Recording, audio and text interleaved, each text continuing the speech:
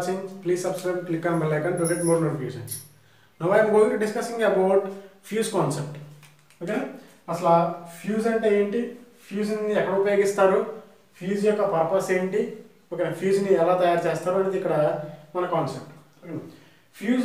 Fuse అంటే ఏంటి అంటే కనుక to protect the device are circuits or anything from the high currents.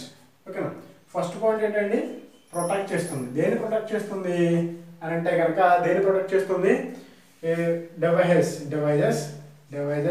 are equipments from the overload currents, overloads, that means high currents అంటే high current values నుంచి ఒక డివైస్ని ఒక ఎక్విప్మెంట్స్ని protect చేయడానికి ఉపయోగించే దాన్ని ఏమన్నామంటే ఫ్యూజ్ అన్నాం. ఓకేనా, అసలు ఎలా ప్రొటెక్ట్ చేస్తుంది, అసలు ఎలా కాపాడుతుంది హై కరెంట్స్ని అని అంటే కనుక, ఓకేనా, దానికి వెళ్ళే ముందు దీన్ని ఎలా తయారు చేస్తారంటే ఒక కాపర్ వైర్తో తయారు చేస్తారు. Copper wire are aluminium, copper వైర్తో అల్యూమినియంతో తయారు చేయడం జరుగుతుంది. ఓకేనా, ఇవి మనం ఎక్కడెక్కడ చూస్తాము అని అంటే మన హౌసెస్లో చూడడం జరుగుతుంది. ఎందుకు హౌసెస్లో పెడతారు అని అంటే ఏదైనా షార్ట్ సర్క్యూట్స్ అయినప్పుడు మన డివైస్ని ప్రొటెక్ట్ చేసుకోవడానికి ఫ్యూజెస్ని పెట్టడం జరుగుతుంది. ఓకేనా, ఈ షార్ట్ సర్క్యూట్ అవ్వడం వలన షార్ట్ సర్క్యూట్ అయినప్పుడు మన హౌస్లో కనెక్ట్ చేసినటువంటి డిఫరెంట్ ఎక్విప్మెంట్స్ని ఫ్యూజ్ ఎలా కాపాడుతుంది, అండ్ అసలు ఈ షార్ట్ సర్క్యూట్స్ అంటే ఏంటి అనేది ఏంటి అని అంటే కనుక, షార్ట్ సర్క్యూట్ అంటే ఏంటి, the connection of two terminals, positive and negative and phase and neutrals రెండు కనెక్ట్ అయిపోయేదాన్ని ఏమన్నామంటే షార్ట్ సర్క్యూట్ అన్నాం. ఎప్పుడైతే నీకు షార్ట్ సర్క్యూట్ అయ్యిందో అప్పుడు ఏమవుతున్నట్టు, ఫేజ్ న్యూట్రల్ రెండు కలిసిపోవడాన్ని ఏమన్నామంటే షార్ట్ సర్క్యూట్ అన్నాం. లేదు, ప్లస్ మైనస్ రెండు కలిసిపోవడాన్ని ఏమన్నామంటే షార్ట్ సర్క్యూట్ అన్నాం. ఎప్పుడైతే ప్లస్ మైనస్ కలిసిపోతాయో, ఎప్పుడైతే ఫేజ్ న్యూట్రల్ రెండు కలిసిపోతాయో అప్పుడు ఏమవుతుందంటే that is called as short circuit. ఓకేనా, when the short circuit occurred ఏమవుతుంది, పాజిటివ్ నుంచి నెగిటివ్కి ఏమవుతుందంటే హై కరెంట్ పాస్ అయిపోతుంది. మన కరెంట్ ఎప్పుడైనా సరే ఏ పాత్ని చూస్ చేసుకుంటుందంటే which path having the low resistance value.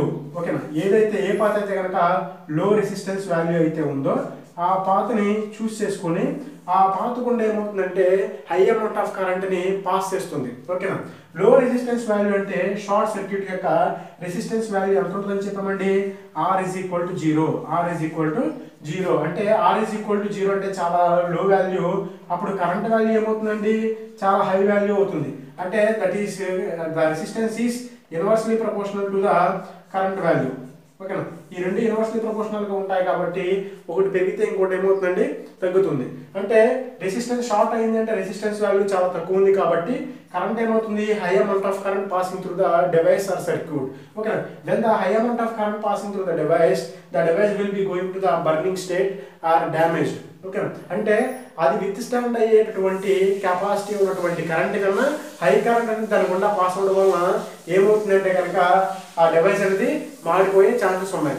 ఓకేనా, మరి ఆ డివైస్ని మనం ఏం చేయాలి అని అంటే ప్రొటెక్ట్ చేసుకోవాలి. మరి ఎలా ప్రొటెక్ట్ చేసుకుంటామంటే ఫ్యూజ్ అనే కాంపోనెంట్, ఫ్యూజ్ అనే కాన్సెప్ట్ని మనం అక్కడ ప్లేస్ చేసి ఇన్సర్ట్ చేసి ఏం చేస్తున్నాము, ఆ డివైస్ ఏదైతే ఉందో protect the device from the high amount of currents. ఓకేనా, హై లోడ్ అని అంటాం. హై లోడ్ పెరిగింది అంటే మన ఇంటి దగ్గర ఫ్యూజ్ పోయింది అంటే ఏంటి, ఎక్కడో ఎక్కువ లోడ్ పడిపోయింది, ఓవర్లోడ్ పడింది.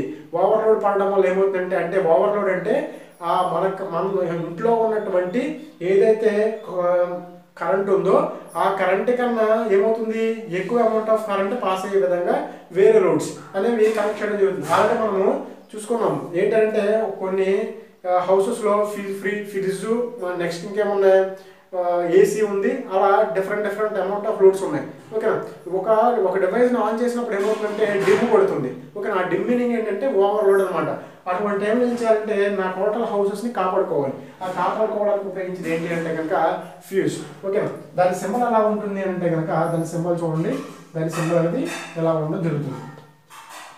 That is called as a and B. దాని సంబంధించి ఎలా ఉంటుందండి, ఎలా ఉంటుంది, that is called as a and B అనమాట. దీన్ని ఏమన్నామంటే ఫ్యూజ్ అన్నాం. ఓకేనా, దీన్ని ఏమన్నాము ఫ్యూజ్ అన్నాం. ఈ overload current and overload current and high current నుంచి మన డివైస్ని కానీ మన సిస్టమ్ని కానీ మన ఎక్విప్మెంట్ని కానీ కాపాడేదాన్ని ఏమన్నామంటే ఫ్యూజ్ అన్నాం. దీంతో తయారు చేస్తామంటే కాపర్ వైర్ ఆర్ అల్యూమినియంతో తయారు చేసుకుంటాం. మన ఇళ్లలో చూసుకుంటే కనుక మన హౌసెస్లో చూసుకుంటే మన దగ్గర ఉన్నటువంటి ఫ్యూజ్ని ఎలా తయారు చేస్తారంటే ఒక కాపర్తో తయారు చేస్తారు. ఓకేనా, ఒక కాపర్ వైర్తో తయారు చేసుకుంటారు.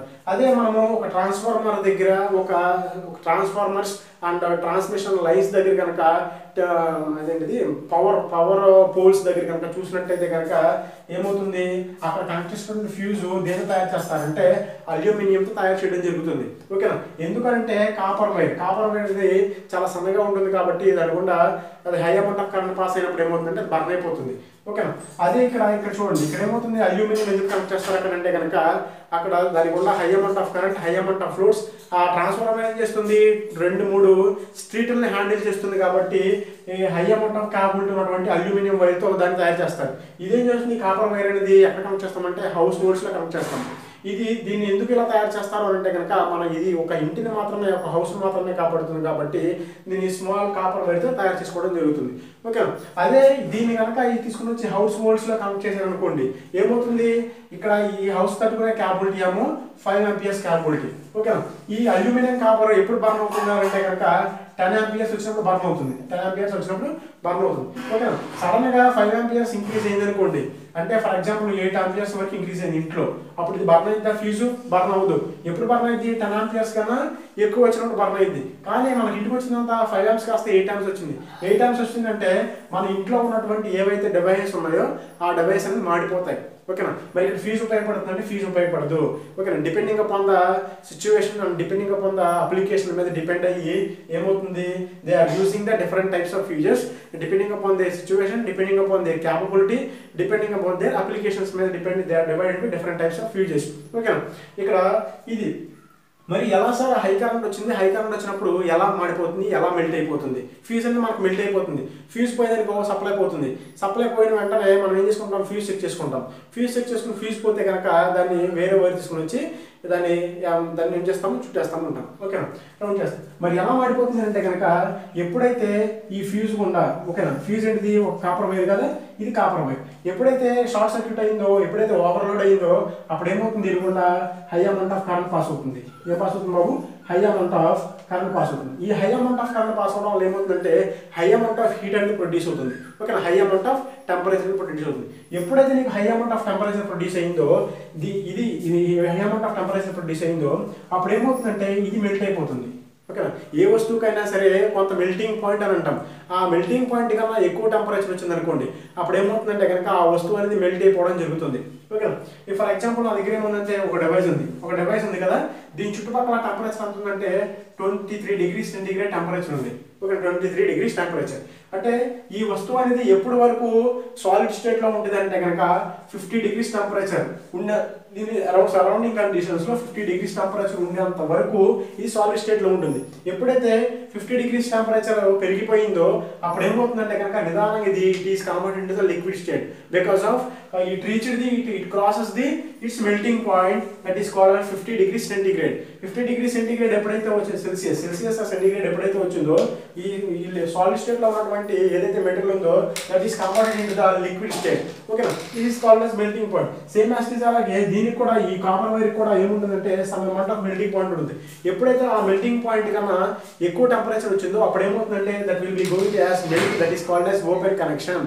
ఓకేనా, that is called as open connection. ఎప్పుడైతే ఇది ఓపెన్ అయిపోయిందో, మెల్ట్ అయిపోయిందో, there is no current passing through the device are there is no current passing through the circuit. ఓకేనా, this is called as intra అంటే this is called as fuse.